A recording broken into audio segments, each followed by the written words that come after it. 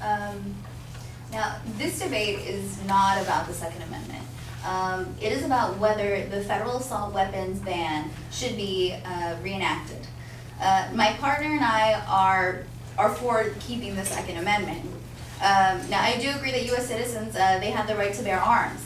In fact, I plan to own a gun in the near future. What I do not believe is that people have the right to own military-grade weapons that can and do easily kill a large group of children within minutes. If we want to address the Second Amendment, well, the same sophisticated assault weapons we have today, we did not have over 200 years ago when the Second Amendment was written.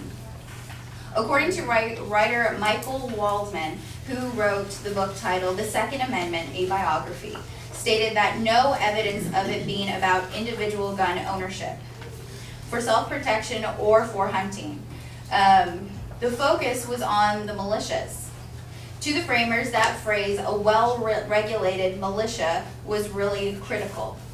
In the debates in James Madison's notes of the Constitutional Convention on the floor of the House of Representatives, as they wrote the Second Amendment, all the focus was about the militias. Now, at the same time, these militias are not the National Guard. Every adult white man was required to be in the militias and was required to own a gun and to bring it from home.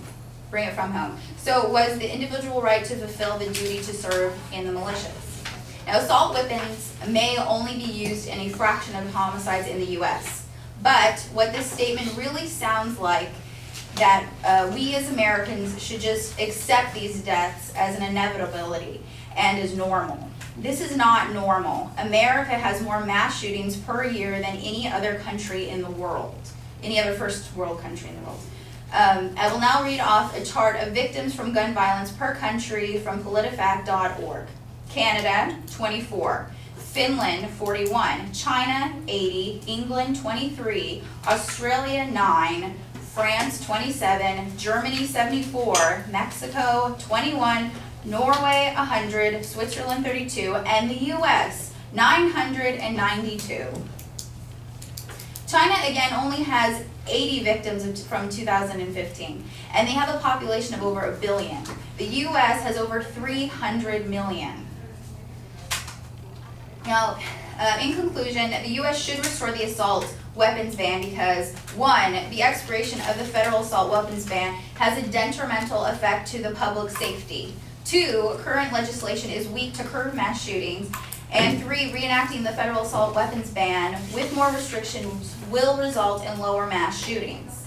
In fact, within the first 8 years since the expiration of the federal assault weapons ban, again, mass shootings have increased by 200%.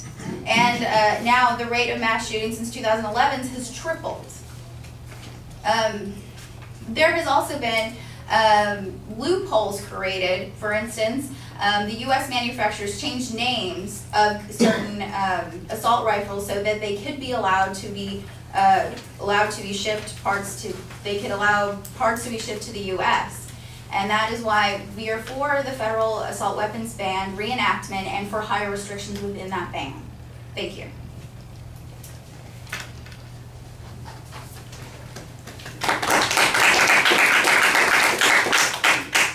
Not dead yet. Yeah, you are. Oh, really? Yeah, he spoke. He doesn't get a third negative rebuttal.